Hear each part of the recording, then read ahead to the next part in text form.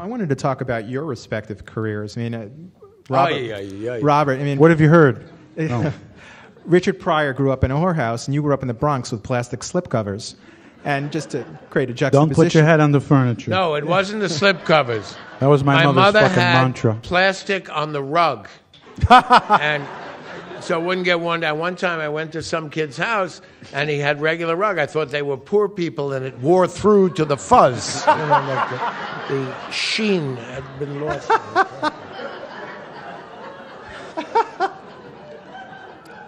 I never heard that before. You're funny. I wanted to You're ask, very funny, Robert. You grew up with the influence of the older comedians in the Catskills. What did you learn from the old guard, and what did you deliberately take, and then what did you not take and not build on? Who are you asking? I'm asking you. You were the bridge. I'm a little older than him. I'll say. Only a few years. 5 years. Yes, Rabbi.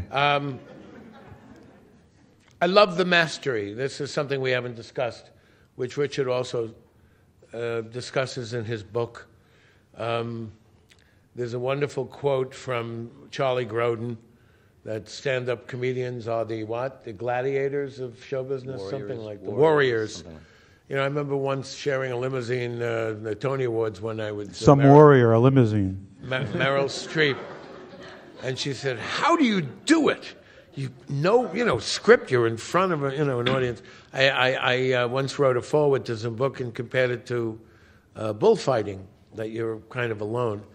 Thankfully, after all these years, it's less adversarial with an audience. In fact, almost not adversarial. There's a lot of affection over the spotlights. But the phenomenon of someone standing in one with the conceit to say that I'm going to make you laugh, that's my job here, and it's going to be a session of making you laugh, is a very interesting phenomenon. How are you making out with that?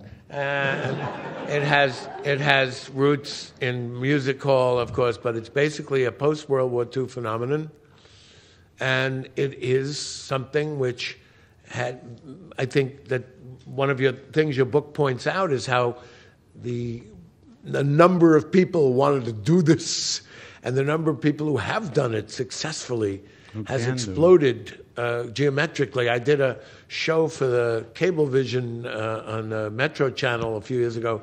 I had 50. I showcased 52 comedians, and most of them were not brilliant, but they all made strangers laugh in a time and place of someone else's choosing for the money, to be a practitioner of that. And also, I think it's still a high calling. It makes people feel good. So, his book talks about trendsetters, people that took this profession and took it to new dimensions. What was your question? You know what? Robert's not explaining it very well. What you did. Shocked. He took the old style. He grew up with those Borscht Belt. Who are we talking about? Mr. Robert. Oh, go ahead. I'm sorry. And but he added something new. He was at Second City for a year. And he took that improv style, and he combined it in this kind of new kind of stand-up comedy that combined jokes with acting and characters and impressions, and in this kind of really fluid way. He knew where the jokes came. He knew what lines, what words to emphasize, and it was something totally sort of fresh that all the younger guys, I think, picked up on, and so that's why I felt Robert was so influential. I remember seeing Robert on The Tonight Show. And did you have a corduroy suit? Probably. And no, what I thought was when they introduced you, here's like a former school teacher, and you came out, and it was akin to when Lenny stopped wearing suits. In other words, you didn't have a radical change after a few years. You came out as this. You dared be smart. No one ever heard of, a teacher, a stand-up comic. And I think that you had this very warm, fresh, really funny take on things that, as you said, I mean, I don't want to name anyone, but there's a lot of big comedians who owe their style to Robert, and to this day, there are elements of that, and he's one of the biggest influences. Well, but my hair...